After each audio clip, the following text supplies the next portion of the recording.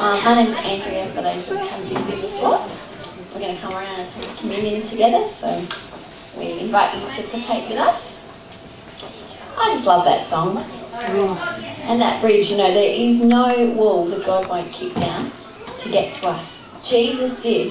He kicked down the walls, didn't he? He tore down, he broke those lies, he defeated the enemy to get to us. So I'm going to share some scriptures, and if people would like to hand out communion, that would be awesome. And we'll wait together to take the envelopes, so yeah, just hold them when you get them. So I'm reading from, where is it? Luke chapter 22.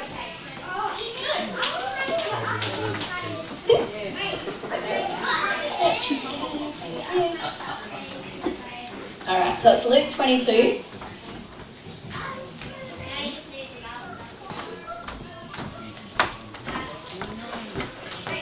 And it's verse 14. And I'm sure many of us will know this passage. It says, when the time came, Jesus and the apostles sat down together at the table. Jesus said, I have been very eager to eat this Passover meal with you before my suffering begins. For I tell you now that I won't eat this meal again until the meaning is fulfilled in the kingdom of God. Then he took the cup of wine and gave thanks to God for it. He said, take this and share it amongst yourselves. For I will not drink wine again until the kingdom of God has come. Then he took some bread and gave thanks to God for it. And he broke it into pieces and gave it to the disciples, saying, this is my body, which is given for you. Do this in remembrance of me. Then after supper, he took another cup of wine and said, this is the cup of the new covenant between God and his people, an agreement to confirm with my blood, which is poured out as a sacrifice for you.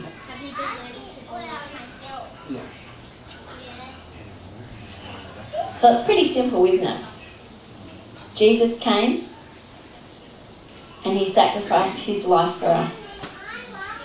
His body was broken for us to come into relationship with God. His blood was shed on that cross so that we could have forgiveness for our sins. I want to read to you from Romans 5.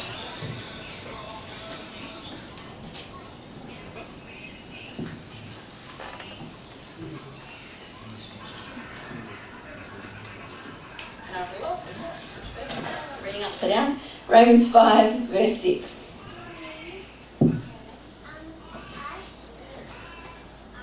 It says, when we were utterly helpless, Christ came at just the right time and died for us sinners. Now, most people would be willing to die for an upright person, though someone might perhaps be willing to die for a person who's especially good. But God showed his great love for us by sending Christ to die for us while we were still sinners. And since we've been made right in God's sight by the blood of Christ, he will certainly save us from God's condemnation. For since our friendship with God was restored by the death of his Son, while we were still his enemies, we will certainly be saved through the life of his Son. So now we can rejoice in the wonderful new relationship with God because of our Lord Jesus Christ, who has made us friends of God. Isn't that a great thought, being a friend of God? You know, we know that we're sons and daughters, but sometimes just the idea, like, don't we love our friends? Do we have a different relationship with our friends as we sometimes do with our families? You know, like I think I don't know about you guys, but sometimes I think, I'm probably not all that nice to my family sometimes. Because, you know, sometimes we're a bit real. Or, you know, we tend to portray our best side to our friends, don't we? Or is that just me? No. You know what I mean? We tend to be more forgiving of our friends. We tend to be more caring sometimes of our friends. Because when it's our family, we're like, it's just them. Whereas with our friends, we can be a bit more loving and a bit more accepting and forgiving. So just that concept of a friend of God just touched my heart today. But yeah, has everyone got their emblems? Yep.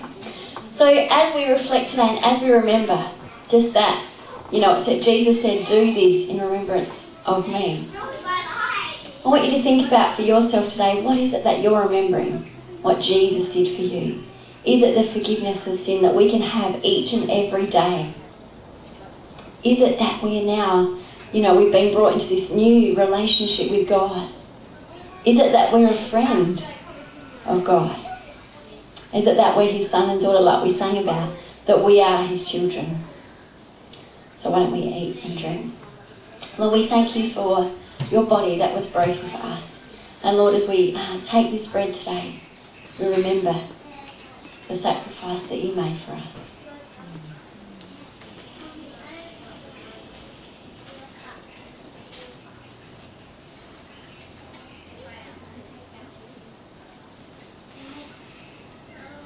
And Lord, as we drink the juice that represents your blood, that was poured out on the cross, Lord, for forgiveness of our sin, we are so thankful today. We praise you, Lord. Amen.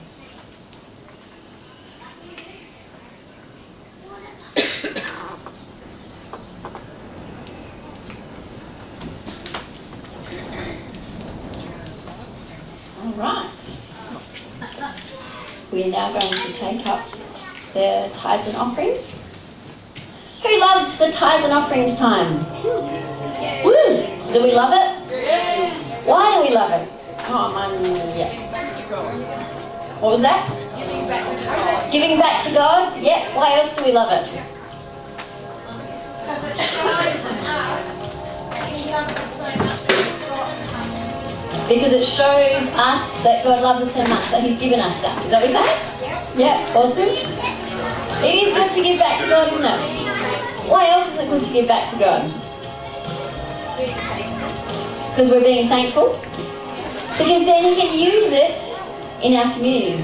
If I keep it all for myself, Darren, have you done that? you know, I might be great, but what about everybody else? When we give back to God, he can use it in our community, and I think that's the best thing.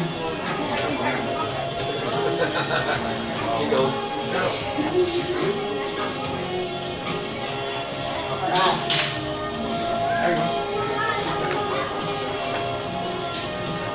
Alright, let's pray over the tithes and offering, shall we? Just stretch out your hand. Lord, we thank you for everything that you give us, Father. We pray that this finance will be used to bless those in the community, Lord, to bring people to know Jesus and his love for them. We pray you would bless it. We pray you for wisdom upon those who distribute it, Lord. In Jesus' mighty name. Everyone said? Amen. Amen. Awesome. All right, we have some announcements.